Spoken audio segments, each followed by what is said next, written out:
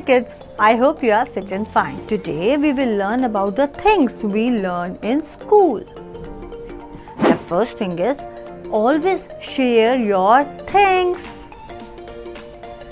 Always wish your elders like good morning, good afternoon. Always dress up neatly. Always help each other like help your friends, help your teachers, throw garbage in the dustbin.